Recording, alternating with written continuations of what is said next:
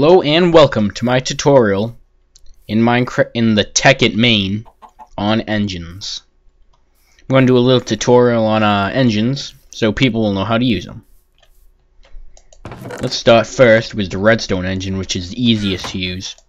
You put a redstone torch next to it and it'll work. It doesn't work very well. It's like barely good, so I don't suggest using it if you're powering anything too powerful.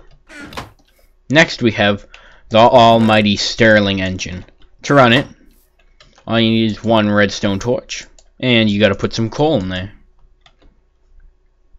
As you can see, it works a lot better in comparison to the Redstone Engine. Next we have the Combustion Engine, which can be run on lava or oil, doesn't matter. You just put that in there. I don't think you can put two in, nope.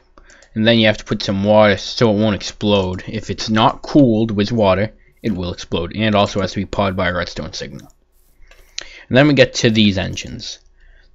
We have a steam engine and a magmatic engine.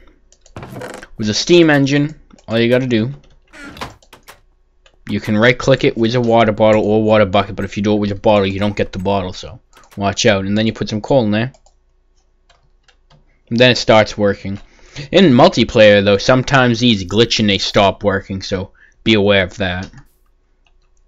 And then with the magmatic engine,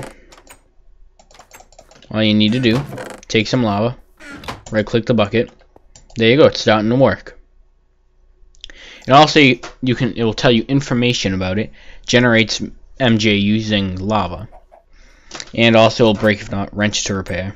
And then the tutorial.